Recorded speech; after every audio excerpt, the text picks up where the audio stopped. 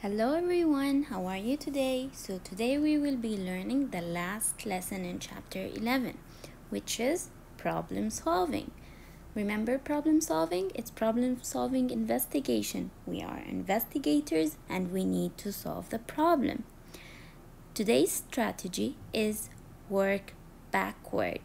Remember yesterday when we were doing the guided practice, we had to subtract, we had to work backward to find the starting time. Let's see what are we going to do today. Before we read our problem, let's review our 4 steps when we're solving problems. First, we understand, then we plan, then we solve, and we cannot finish before we check our answer. Now let's read the question. Billy's picnic starts at 6:15 p.m. He needs to bake 3 dozen cookies. It takes 10 minutes to bake 1 dozen cookies. He will need another 20 minutes to get ready and 15 minutes to walk there. What is the latest time he can begin to prepare in order to be on time for the picnic? So before we start solving, we need to understand the problem. So what facts do we know? We know that the time. What starts the time? The picnic starts. How long does it take to bake the cookies, get ready, and walk there? These are the things that we know. What is the starting time? 6:15 p.m.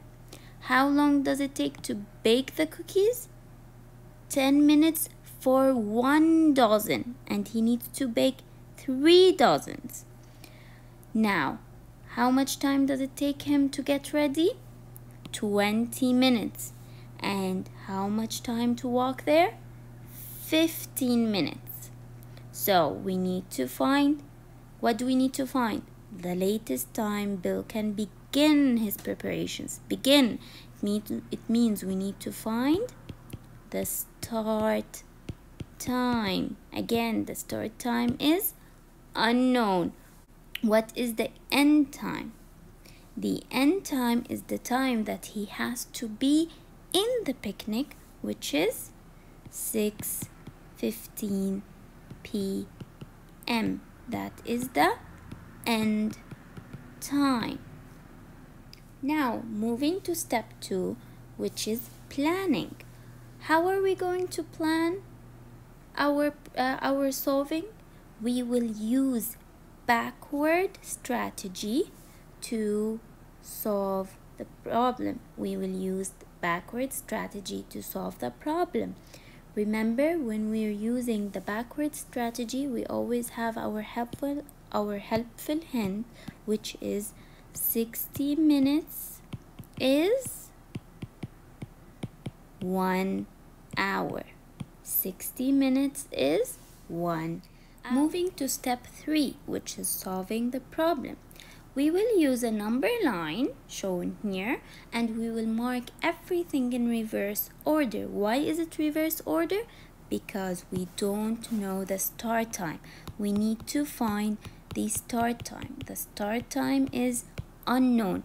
But do we know the end time? Yes, the end time is 6:15 p.m. That's the end time. Why is it the end time? Because it's the time where the party starts. So Billy should be at the picnic at this time, 6:15. He should be done with everything and at the party with the cookies ready. Let's start by removing step by step. We know that he has to bake, get ready, and walk there. We will start by the 15 minutes walking there. We will remove 15 minutes from the time. So 15 minutes take away, it will be, what is the time now? 6 p.m. Now, from the 6 p.m., we need to remove the 20 minutes where he needs to get ready. Do we have anything in the minutes? No. So we will take from the hours. We will take how many hours? Only 1 hour. So 6 minus, let's write it again. 6 minus 1 is 5. So now the hour is 5 p.m.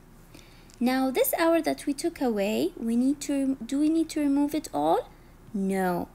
We need to only remove 20 minutes. Why did I write 60? Because 60 minutes is 1 hour. So 60 minus the 20 minutes to get ready is 0 minus 0, 0, 6 minus 2, 4. So it will be 5:40 p.m. So now we removed the time that he needs to walk there, the time that he needs to get ready. Now we need to remove the baking time. They said in the problem that he needs 10 minutes to bake 1 dozen of cookies, but he will bake 3 dozens of cookies. So we need to remove 10 how many times? Yes, we need to remove it 3 times. So we will use repeated subtraction to subtract 10 minutes 3 times. Let's use it here. Here we have what we've reached, 40 minutes. So 40 minus 10 is 30. 30 minus 10 is 20. 20 minus 10 is 10. We subtracted 10 3 times because he needs to bake 3 dozens, and each dozen takes 10 minutes to bake. Now, we've reached what time? 5:10 p.m. So 5:10 p.m. is the start time, because when we subtracted from the minutes. We did not take anything from the hours, so the hours is still 5 and the minutes became 10. It's 5:10 p.m. So Billy needs to start preparing by 5:10 p.m. Our final step is to check our answer. Does our answer make sense? How can we know that? First, we need to calculate our total time interval. What is our time interval? He needs 15 minutes to walk plus 20 minutes to get ready plus 10 minutes for 1 dozen to bake the cookies, and he has 3 dozens. So 3 multiplied by 10 is 30. So 15 plus 20 plus 30 is 5 plus 0 plus 0, 5. 1 plus 2 is 3 plus 3 is 6. So the time interval is 65 minutes. Now let's add these 65 minutes to the starting time that we found. What was the starting time? 5:10 p.m. Now let's add the 65 minutes to the starting time and see if our answer is correct. Now let's add, can we add 65 minutes to the 10? No, that's a lot. Let's add first the 5 minutes. So 10 plus 5 is 15. So now we've reached 5:15 p.m. How many minutes do we used the 5? How many minutes do we have left? 65 minus 5